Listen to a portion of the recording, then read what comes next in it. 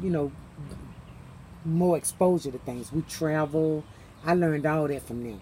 Camping, traveling to places to see things. And so I was able to give my children that. But I wasn't able to give them the physical resources that they had, because even though they were females like me, their husbands were business owners. So I became envious of that, because I knew that we had the same skills, we had the same smarts, we just didn't have the same opportunities and exposure. Mm-hmm. So I don't know if you can call it envy, or I don't know. I don't know if I call that envy. But it was a desire for my children to have better. Looking at them, that created a desire in me for my children to have better.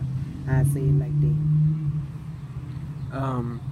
Some people think it was hatred that started segregation, but why do you think segregation started? I think segregation started because, you ever read that book, Roll of Thunder, Hear My Cry?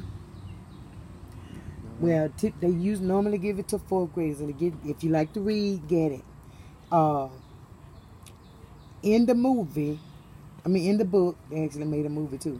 But in the book, the little girl talks about how the school she went in, the books were 10 and 15 years old, because they were the hand-me-down books from the white schools. And that's what we had too in our little schools. We had hand-me-downs. Again, it's resources. So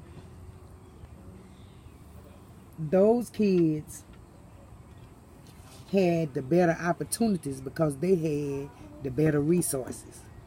We didn't. We had, we would have charity people like the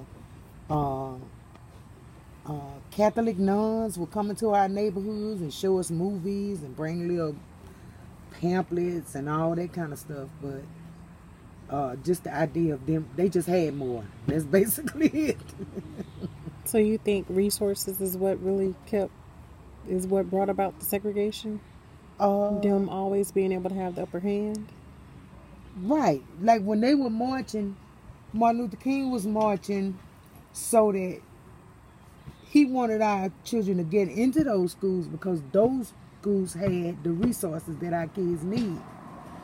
You got somebody like Marcus Garvey who said, well, just give us our own spot of land, let us build our own economics with our own resources and all that. But we weren't ready for that, because you got to think, and I tell my children is that those slaves were brought here with no resources. Your ancestors were brought here with no resources. They didn't have clothes on their back for the most part.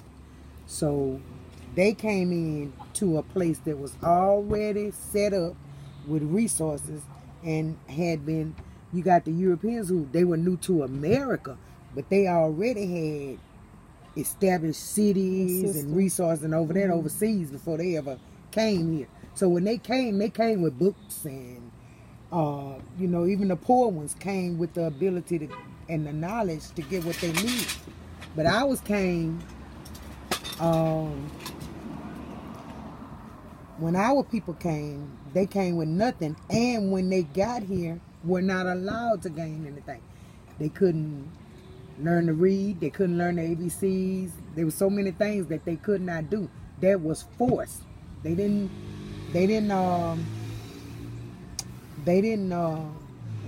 not want to know. That was forced on them that they couldn't know. So when Martin Luther King and those people came along and started preaching about desegregation, it wasn't cause so much that they wanted to be with the white kids. They just wanted to be able to go in there and, you got me over here now, you give me the opportunity to stand up and make, like you say, I am a man. So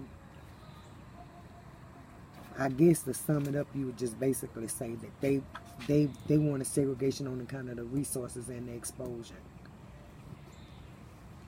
Do you believe that things would be different if we had the exposure to those resources? Sure. We being exposed now.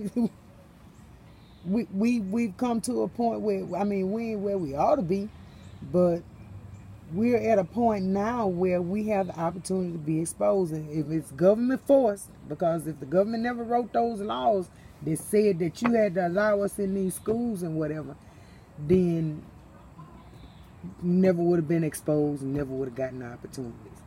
Like I just saw a little boy on YouTube that got the 20. He got accepted to all 20 Ivy League colleges that he applied to. Them white schools. Them white schools. Now, you could say, well, he should go to Howard. And I'm not, I would love to, every black child needs to experience a black college. But when he go to Harvard, when he walks out of that school, he's already lined up to be in the top jobs in the country. Because that's how they grapevine, that's how they do their thing. So they got kind of like, so like I said, he becomes part of that. Even though he black, he still becomes part of that. When he their says culture, Harvard, their system. right, he becomes part of their system.